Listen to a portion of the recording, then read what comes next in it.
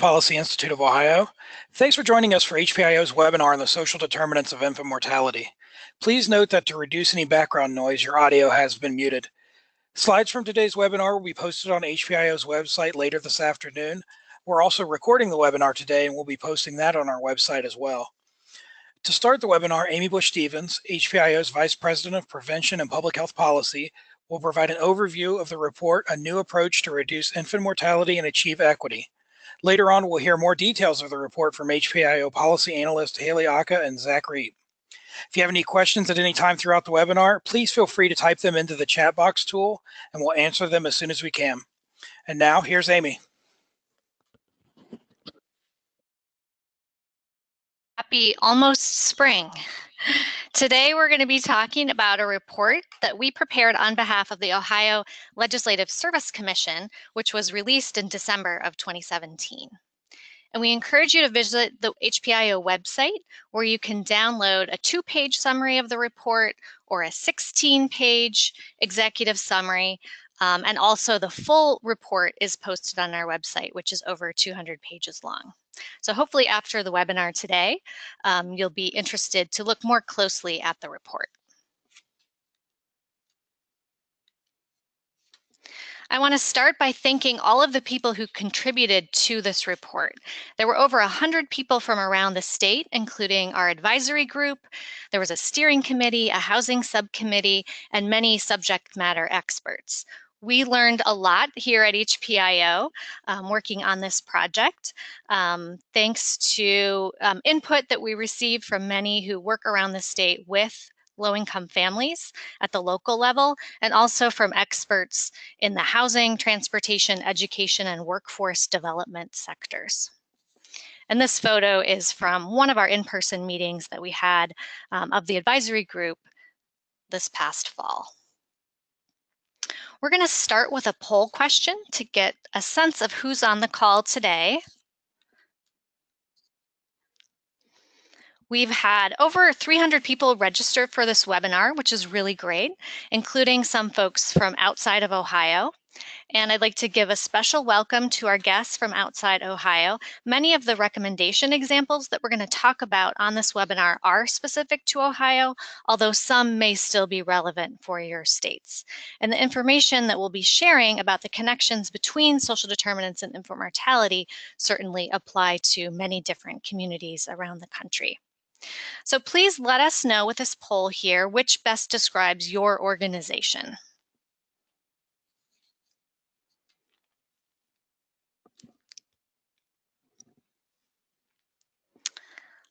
All right, so the biggest group is from Ohio and based at the local level, but then also some folks at the state level and a few outside Ohio as well. And the recommendations that we're going to be talking about today include things that can be implemented at both the state and the local level.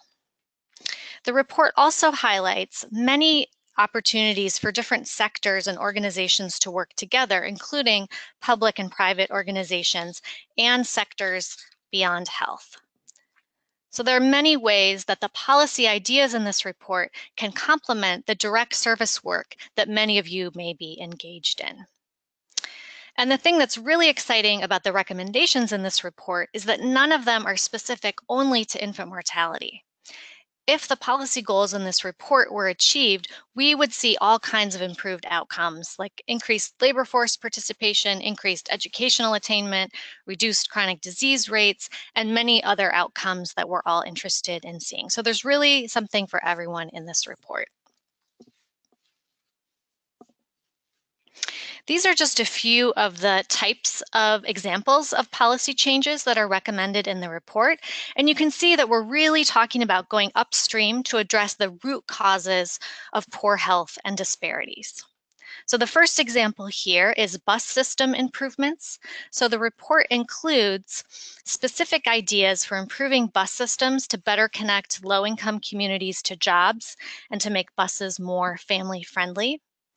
The second example, occupational licensing reform, is something that's really gaining momentum in Ohio right now. There's some legislation that's been introduced, and this is about reducing barriers to employment.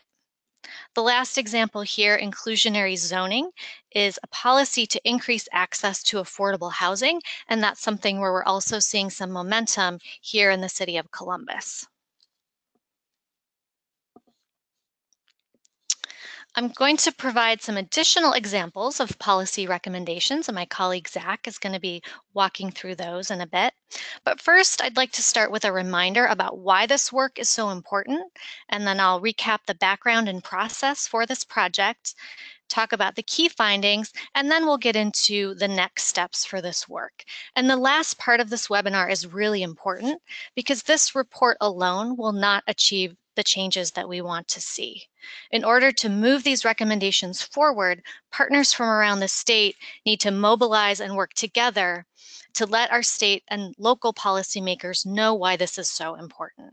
So we're going to end the webinar with some specific ideas for how you can get the word out and motivate action. And we have another poll question to pull up here before we dive into the details. So this question is, do you believe that you can influence policy change to reduce infant mortality?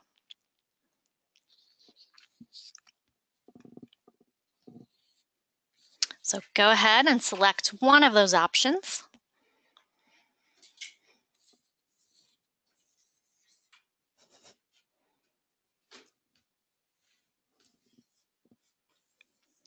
All right, so I see there's some hopefulness and optimism in the audience today about your ability to influence policy change.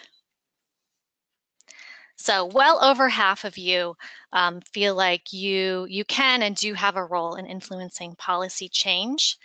So that's great.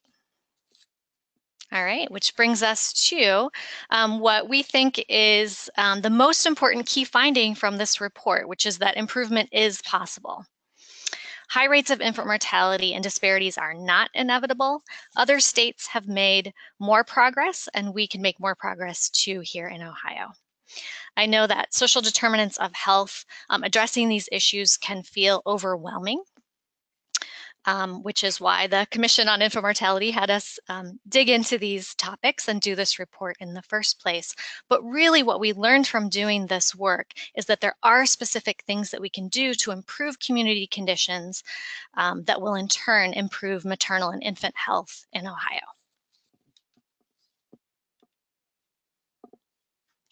First, let's talk about why infant mortality is such an important issue.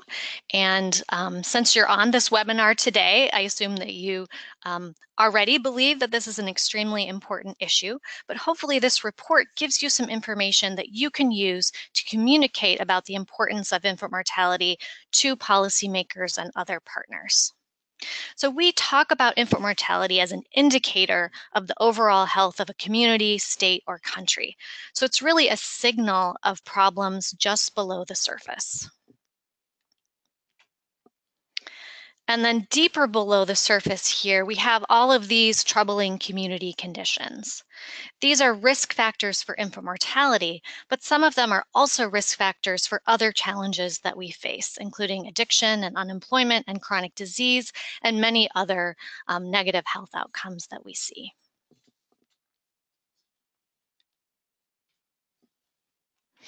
And this infant mortality trend rate data for Ohio is a signal telling us something really important right now, because we've seen this increase in infant mortality in Ohio in 2015 and 2016. And as you know, Ohio's infant mortality rate is higher than most other states. Back in the early 1990s, Ohio's infant mortality rate was actually slightly below the US overall, but since then, other states have made much faster progress, and we have lagged behind here in our state.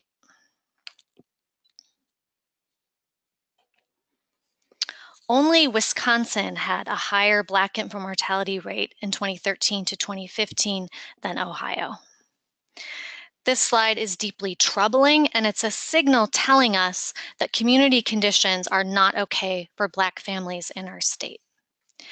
But I think this slide is also ultimately hopeful, because if all of these states can do a better job on this, then I believe we can too. And this map is also a signal telling us that community conditions are also not okay for many of our rural low-income families in Ohio. So you see higher rates in some of our more rural counties, as well as urban counties.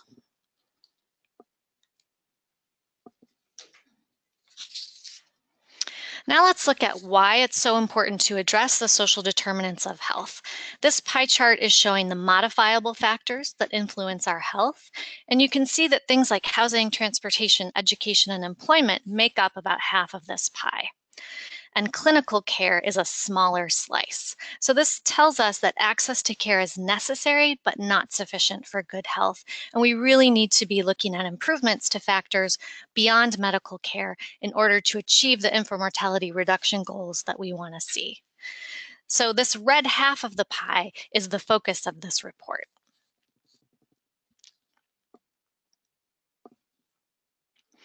And in order to address the social determinants of health, we need to talk about health inequities. Health inequities are differences in the social, economic, and physical environments that are driving the health disparities, like the black-white gap in infant mortality rate that we see in Ohio. So this report has a strong focus on describing, addressing, and eliminating inequities. The report also has a strong focus on these priority populations. So these are the groups of Ohioans most at risk for infant mortality, and it's extremely important that the resources be allocated to specifically reach these families. Now I'll talk briefly about the background and purpose for this report. Back in 2016, the Legislative Service Commission on Infant Mortality released a report with several recommendations, and most of these recommendations were then enacted in Senate Bill 332, which was signed into law in January 2017. And SB 332 included a requirement for the Legislative Service Commission to hire a nonprofit organization to do a study on the social determinants of infant mortality. And HPIO was selected to do this work. These were the requirements for the project. And just want to emphasize the first point here, which is that SB 332 specifically called out housing, transportation, education, and employment as topics that we needed to address in this project. This was a 7-month project, and as I mentioned, we had several advisory groups or stakeholder groups advising this work, including an overall advisory group that had over 100 participants. And now I'm going to take it to another poll question. So given that the report focuses on these 4 topics, housing, transportation, education, and employment, we'd like to get a sense of which of these you think is most important. So which topic do you think is most important to address in your community in order to improve maternal and infant health? So please take a moment to fill out the poll.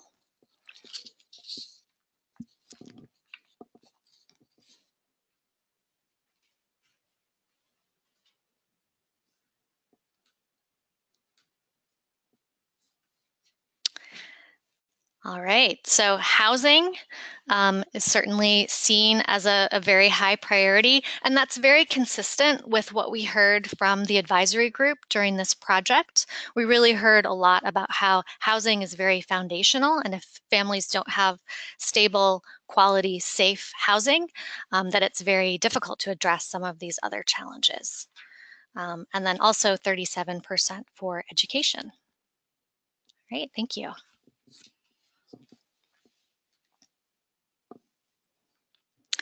This diagram summarizes how we looked at these 4 topics in the report.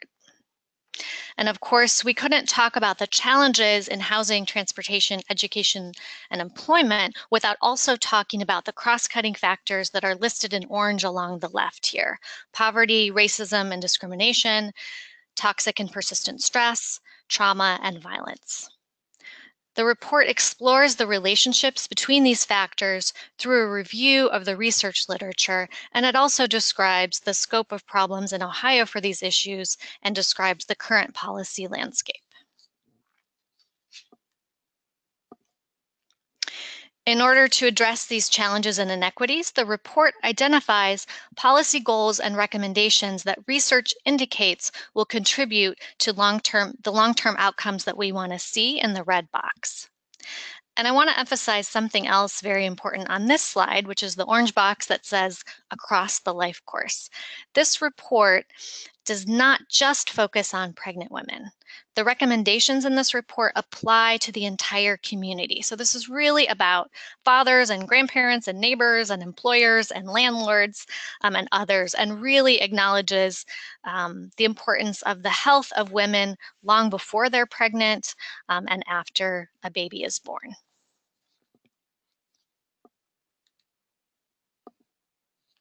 Now we'll look at the key findings from the report, followed by a closer look at the results of the literature review and the case studies that we did with other states. These are the overall key findings from the report. The first two are about the troubling trends and disparities that I addressed in the data slides at the beginning of the webinar. The third key finding is that access to care is necessary but not sufficient. So many of our current interventions focus on healthcare for pregnant women, which is obviously very important, but sometimes those interventions can be too little, too late. And we also need to focus on women's health before, during, and after pregnancy. The fourth key finding is that community conditions for low-income, African-American, and rural families in Ohio are particularly challenging. And finally, that state and local policymakers have many options to improve these community conditions. So the report includes many recommendations, and these are some themes that emerge from those recommendations. I'm just going to highlight a few of these here. The first is that we heard a lot about the importance of housing and income as foundational. So it sounds like this group is certainly on board with the idea that housing is very foundational and important. And of course, income is very important as well. And so employment is something that we highlight in the report. Next is, given the huge inequities and disparities that we have in Ohio, it is critically important to acknowledge and address the roles of racism, discrimination, violence, and toxic stress. And finally, the report includes some shorter-term fixes that are less of a heavy lift, but also some longer-term structural changes that are going to take longer to enact. And we really need to address immediate needs like homelessness, but also more fundamental changes to the transportation, housing, education, and employment sectors to ensure that all families can participate in the economy, build positive social relationships, and attain optimal health.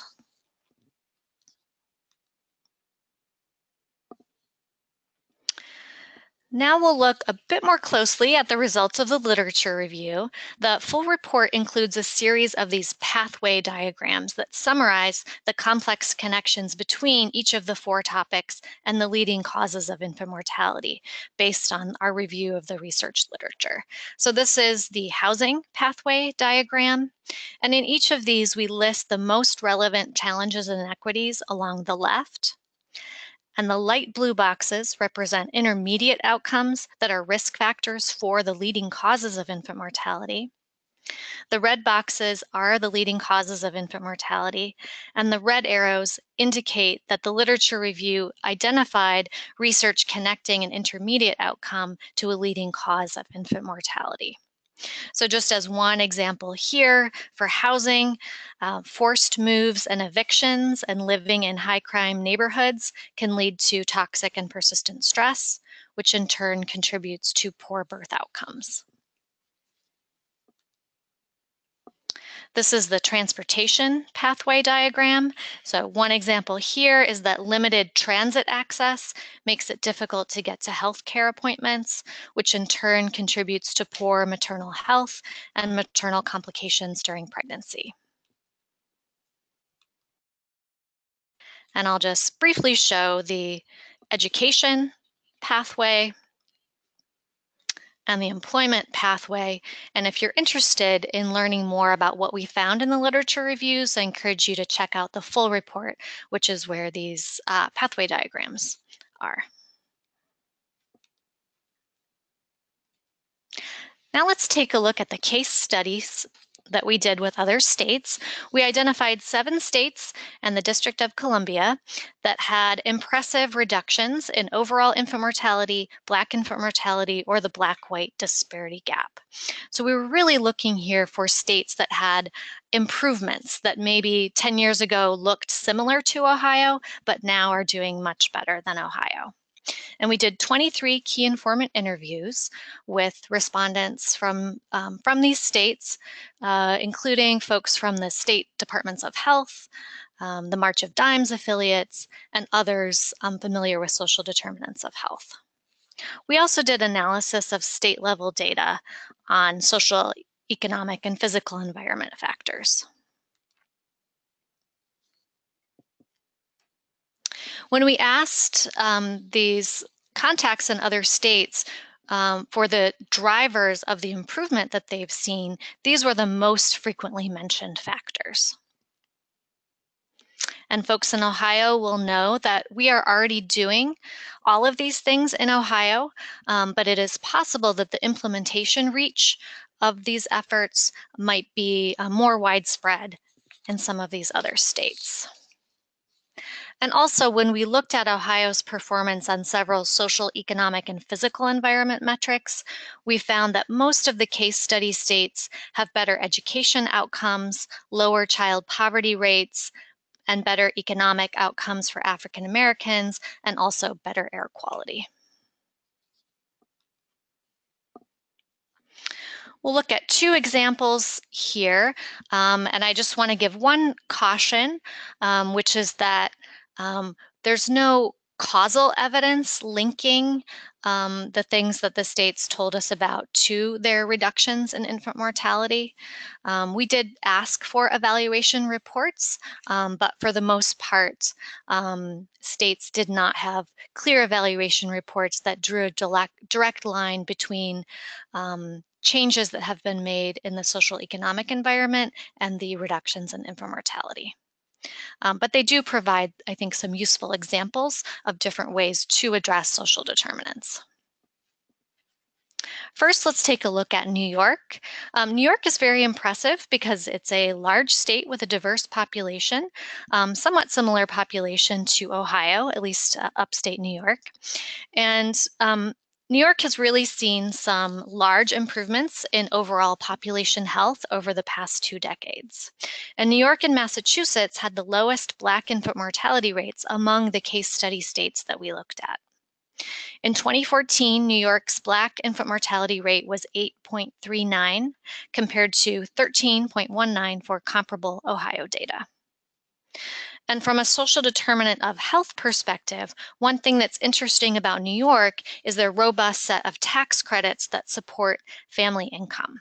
So New York's earned income tax credit, for example, is larger than Ohio's, and it is refundable. So it does more to help support the earnings of low-income working families. South Carolina has used a novel approach to extend the reach of the Nurse-Family Partnership, which is an evidence-based home visiting program that, of course, we also have in Ohio. And they used a social impact bond with a public-private partnership, including money from philanthropy and a Medicaid waiver, and also McV home visiting funding to really extend the reach of the Nurse-Family Partnership.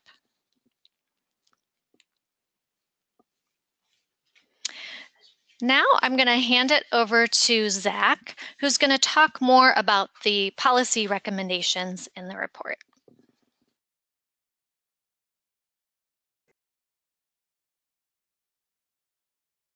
Thank you, Amy. And as Amy mentioned, we know that improvement is possible. And in this report, we developed a set of policy goals and 127 specific recommendations for state and local level policymakers to implement.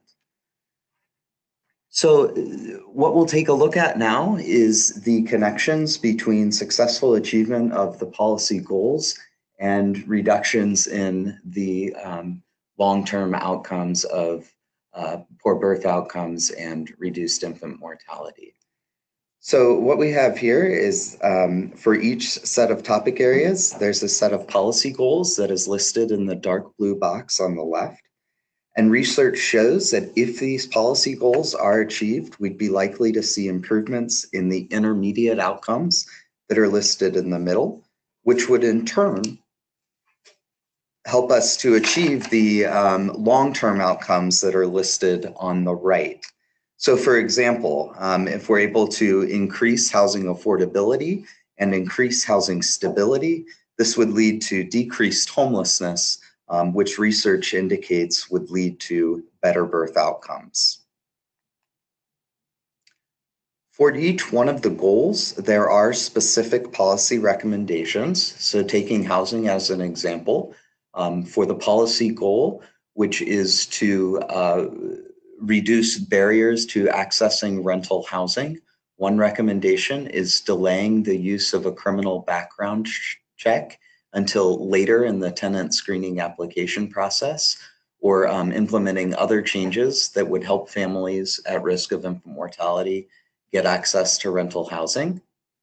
In order to increase access to affordable housing in high opportunity areas, one recommendation is inclusionary zoning, which Amy mentioned earlier. And then in order to prevent or reduce the number of evictions, increasing rapid access to legal representation, including landlord-tenant mediation services, was a recommendation that came to the top.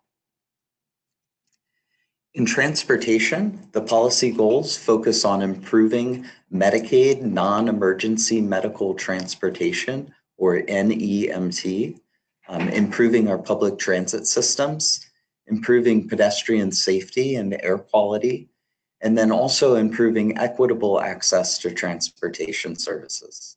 If we can successfully achieve those goals, we'd expect to see improvements in outcomes, including better access to jobs and post-secondary education, and decreased levels of poverty and exposure to toxic and persistent stress or air pollution. Transportation recommendations included better monitoring and enforcement of specifically managed care plan compliance with the NEMT requirements in their contracts. And then another that hasn't been discussed yet is allowing some people who are under a driver's license suspension to complete community service in lieu of paying that driver's license fee, thereby reducing the barriers to employment and other transportation-related issues for low-income individuals. In education, our policy goals really focus on ensuring that there's good access to quality early childhood education, as well as career and vocational education opportunities for young adults. Recommendations include increasing the number of children that are served by high quality early childhood education programs, increasing capacity among secondary and post-secondary career tech or vocational training programs, and then increasing participation among Ohio high school students in those types of career technical education programs. In employment, the goals focus on increasing overall employment levels as well as the income of working Ohioans, and then improving conditions in the workplace, including access to employment benefits. One recommendation specific to increasing Ohio worker incomes is expanding Ohio's earned income tax credit. Two ways to do that would be removing the existing cap and then making that tax credit refundable to Ohio families. Another recommendation that has gotten some traction in the 132nd General Assembly is occupational licensing reform, or reducing some of the training or fee requirements that are associated with specific occupations in Ohio, for instance, cosmetologists. Then, as Amy mentioned, there's a set of 6 cross-cutting recommendations that are included in the report. 2 that I'll highlight here are increasing local level leadership and advocacy to address the social determinants of health. So we saw that many of the attendees on the webinar are working at the local level, and we've seen many innovative policies and programs coming out of the local level to address these issues. We also heard clearly from our advisory group that there needs to be a focus on coordinating and collaborating, and then evaluating the efforts that are made at the local and state level, including tracking data that's necessary to track disparities and progress on addressing inequities. So now I'll hand it to my colleague Haley, who will talk about some next steps. Thanks very much, Zach. So now we're going to dive into some next steps. Now that we have this report, how do we move these policy recommendations forward?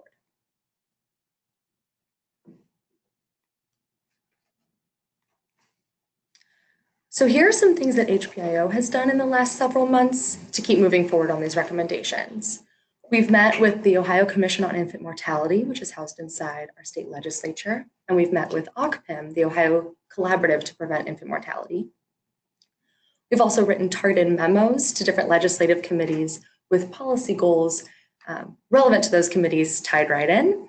And we've had one-on-one meetings with legislators to continue advancing the recommendations in the report. We also see today's webinar as an important way that we're advancing the recommendations of this report. As Amy mentioned earlier in the webinar, we really can't do this work without you and your continued efforts after today. And we look forward to seeing the progress that you make on these recommendations. So this report can be used like a menu of policy options. Within each topic area, housing, transportation, employment, education, there's a list of policy goals, and within each policy goal, a series of specific policy recommendations that you can choose to lift up. In order to move the needle on a policy goal, it may be important to select both some state level recommendations and some local level recommendations. And we'll talk more about how to move on those different types of recommendations here in a little bit. There are several ways to look at this large group of policy recommendations, right? Zach told us there are 127 of them. How to look at this large group and prioritize so that it can be helpful in your community. One way to do that is to go in depth on one topic, selecting maybe housing or transportation, and then selecting 2 or 3 policy goals within that topic, and then a couple recommendations within each goal. This makes sense if there's one of these topics that really stands out as a need in your community.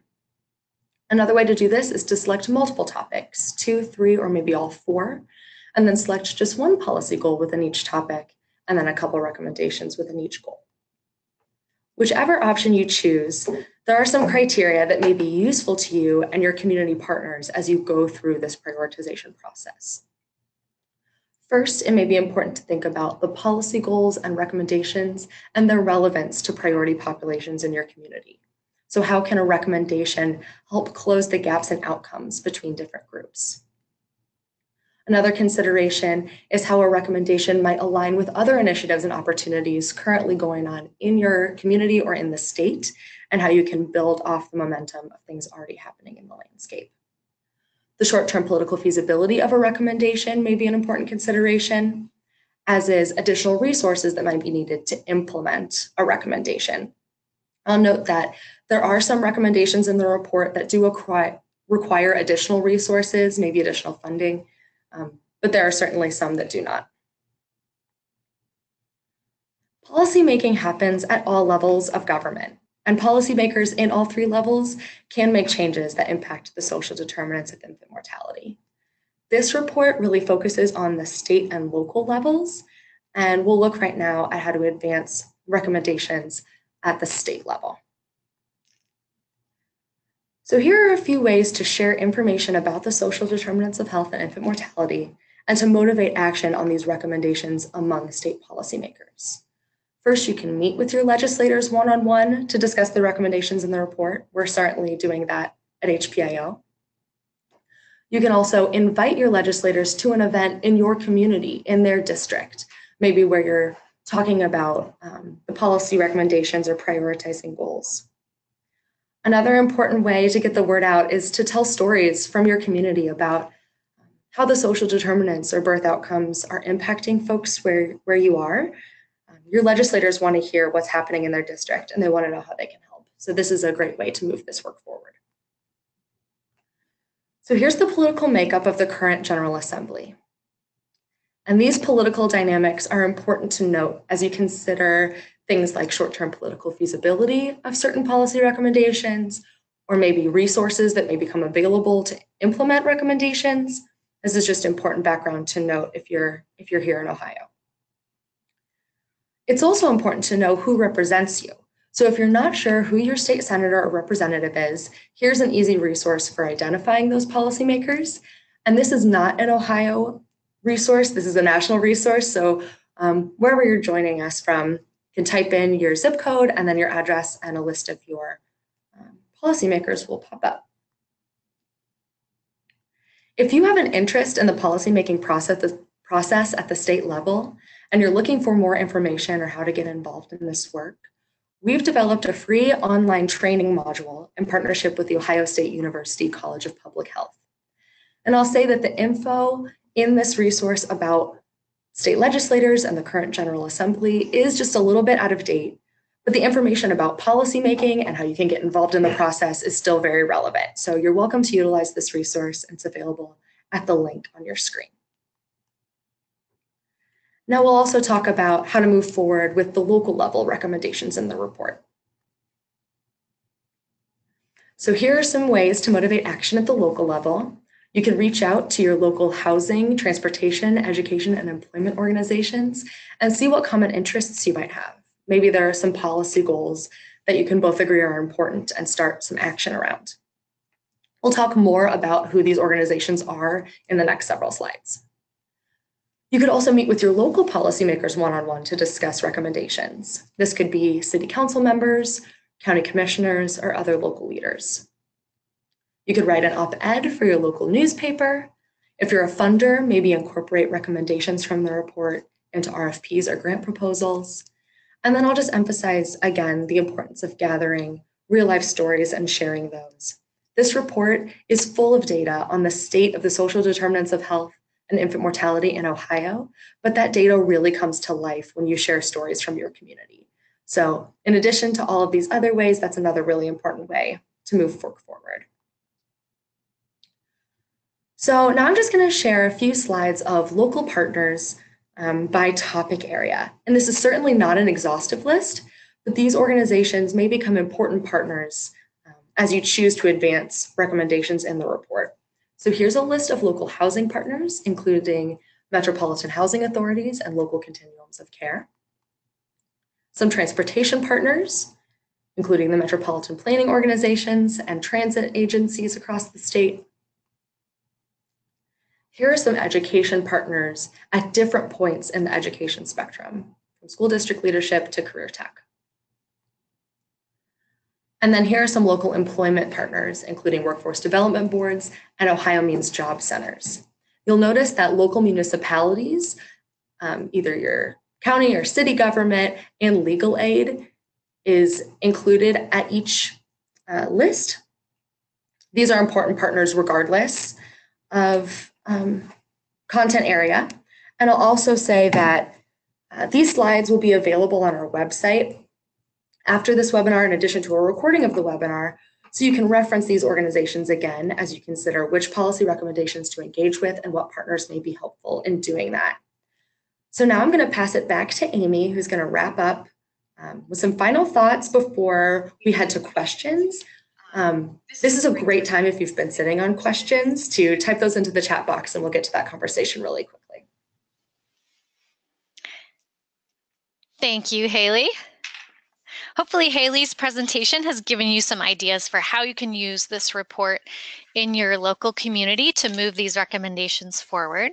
And we have heard from some of the local infant mortality prevention collaboratives from around the state that they're already starting to use the report, including Akron, Cleveland, and Columbus. And this is an example from here in Columbus. Just last week, Celebrate One had its first policy committee meeting, and they broke into work groups for each of the 4 topics in this report and prioritized policy goals from the report to move forward in. And this is the work group that was talking about housing policy goals.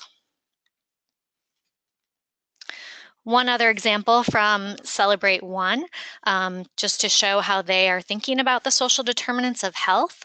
So you can see in the orange shaded box there, they are already beginning to work upstream by focusing on housing, transportation, and education.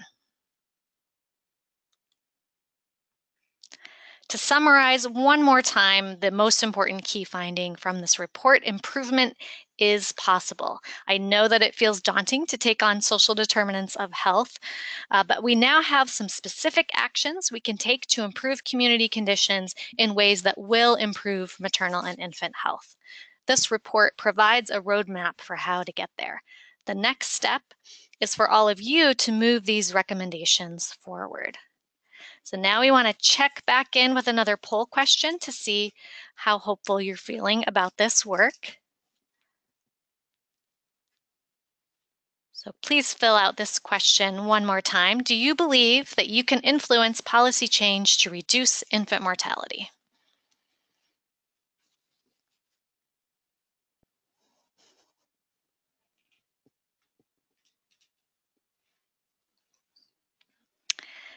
In a minute here, we're also going to be getting to questions.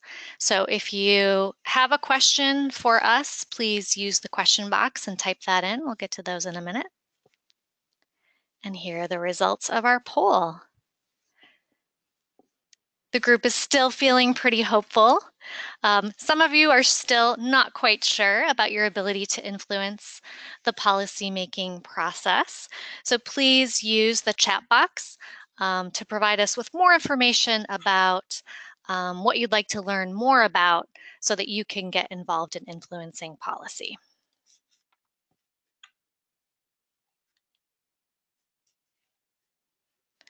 Please go ahead and type your questions into the question box. And Nick is going to share questions with us as they come up. The first one is more of a housekeeping question, so I'll go ahead and handle that one. Someone that joined a bit late was asking if there will be a link to listen to the webinar later. And yes, we are recording today's webinar, and that will be posted on our website, as well as the slides from today. So if you go to our website under events, you'll be able to find both the slides and the recording later today. So then to get to the more policy-related questions, the first question is kind of an employment-related question. Has employer medical leave policies been looked at? Infant mortality is not just an issue among low-income families, but also those currently employed. There are great examples of how progressive parental leave policies are helping build healthy families and healthy workforce. Yes, this is Zach, and that was an issue that we looked at in the employment literature review and environmental scan. So you can go to the report there and get more information. In general, what we found is that those groups who are at higher risk of infant mortality, including people with lower incomes and people with lower educational attainment, are also less likely to have access to employment benefits, including paid leave, but also things like health insurance coverage. So this is definitely a barrier, particularly for those groups at the highest risk of infant mortality. But again, there's more information as well as some resources in the employment literature review section of the report. All right, thanks, Zach. And this next question we'll start with Amy answering.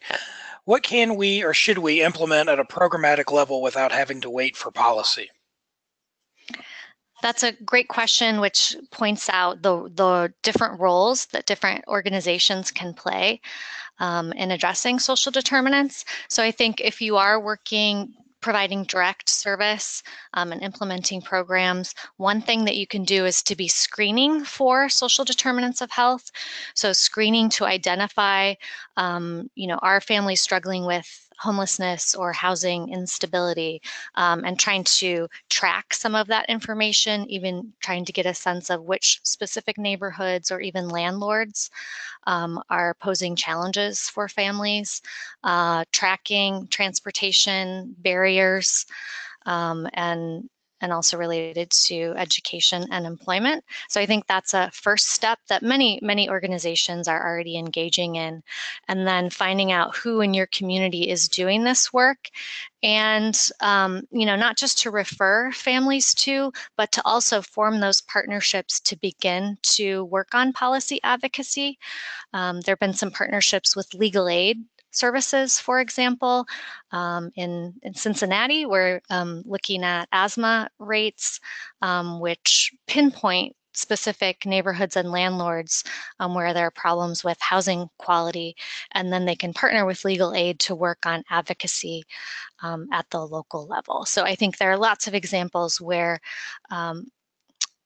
community health workers and others who are working directly with families can start to make those connections with organizations that are doing advocacy and are doing policy change.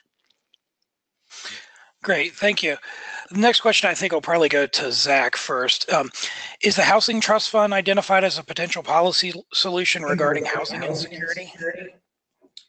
Yes, it is. The Ohio Housing Trust Fund is discussed as a funding source in the environmental scan section of the housing section of the report. And it's also identified as a funding source that could receive increased funding either through general revenue funds or increased county recordation fees throughout the policy recommendations. All right, thank you. The next question, did your reviews find that any of the policies were specifically successful at closing gaps rather than making overall improvements?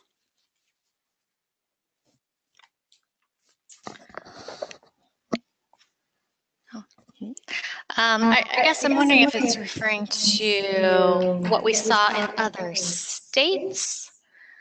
I'm not actually thinking of a specific example right now from one of the case studies that specifically narrowed a gap, making a connection between a social determinant of health change and a reduction in the gap.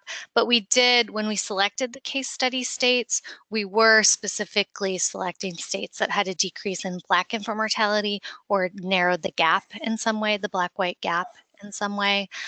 So that was a focus in what we looked at.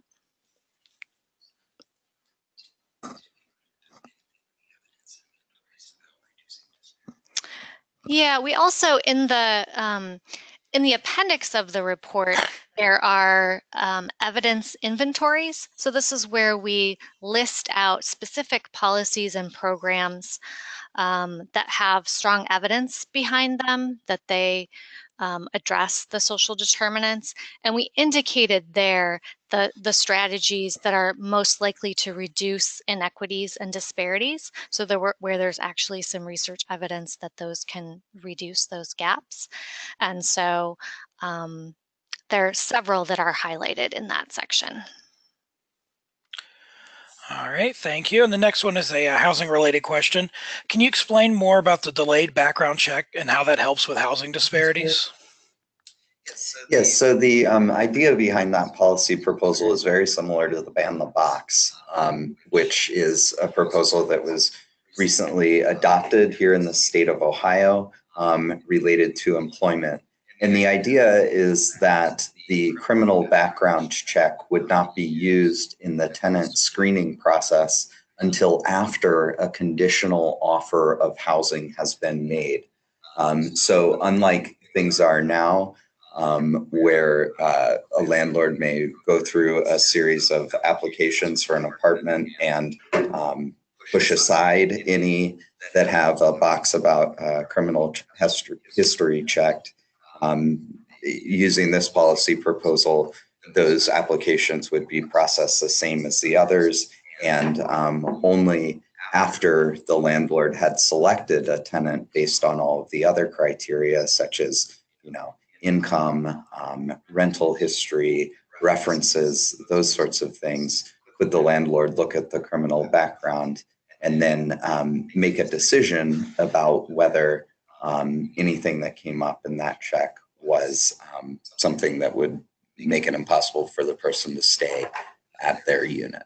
So it's about leveling the playing field for people with and without criminal backgrounds prior to that initial offer of housing.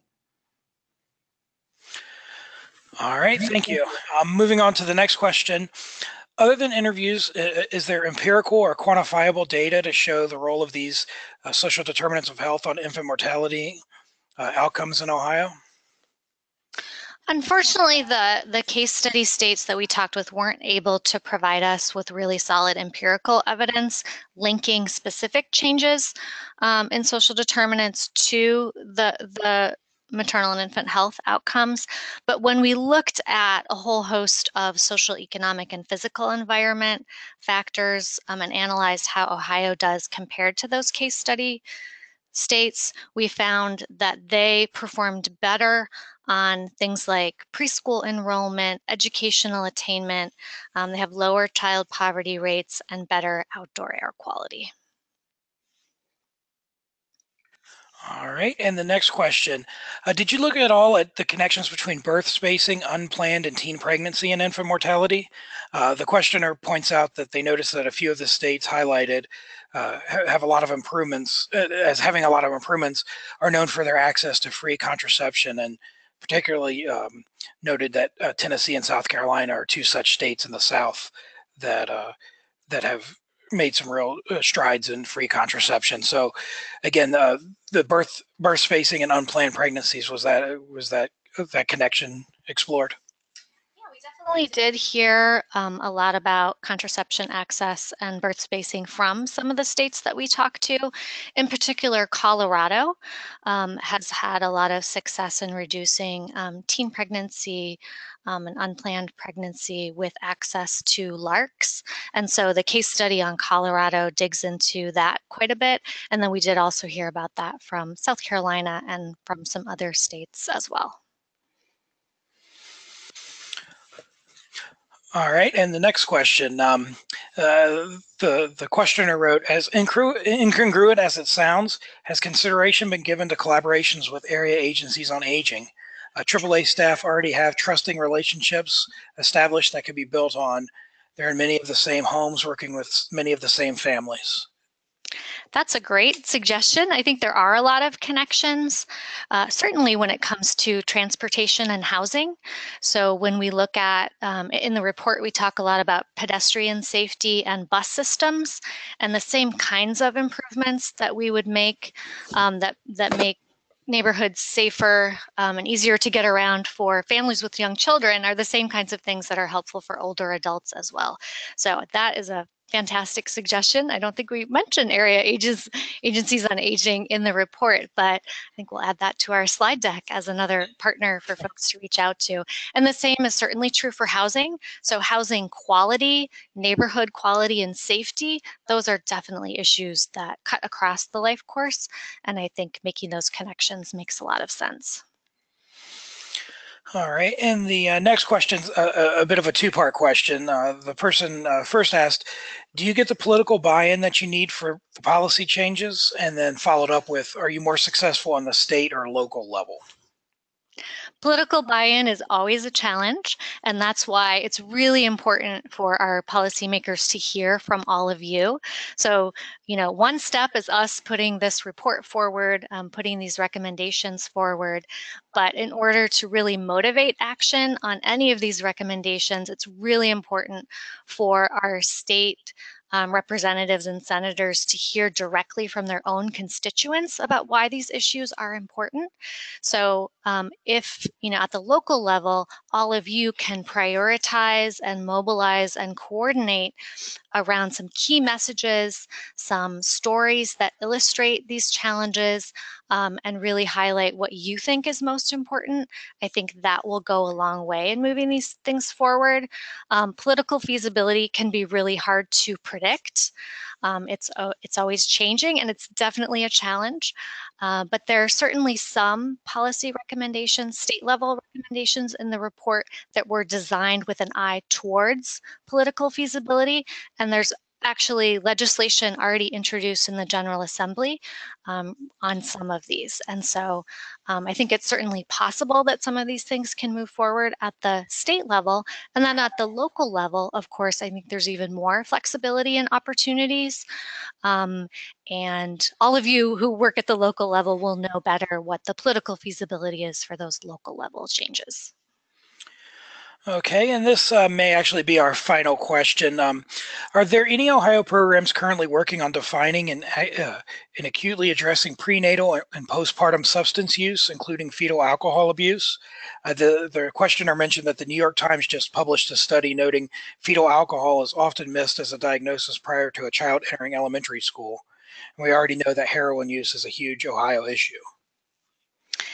Absolutely. There are many groups around the state that are working on neonatal abstinence syndrome, which we've seen a huge increase in over the past several years. And we're actually going to be coming out with a report on addiction policy issues later this month that will address that somewhat. But yes, there are definitely local level organizations. The MOMS program, which started as a pilot and has now been spread more widely throughout the state, is one example, and we'll have information about that program in our upcoming report.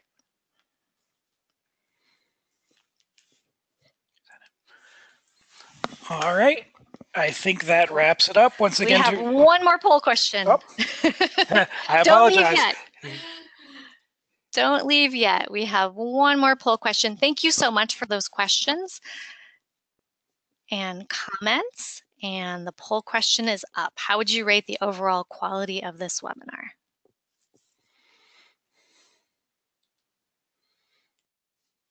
Give you a second to fill that out. Those of you who have stayed with us to the end. Okay, and I have one last slide. This is how you can connect with us at HPIO. Again, we encourage you to check out our website where you can find the full report, and we will also have these slides posted and the recording of this webinar. Thank you so much and have a fabulous rest of your Tuesday. And you will also have an online survey coming to get additional evaluation feedback. Thank you so much. Goodbye.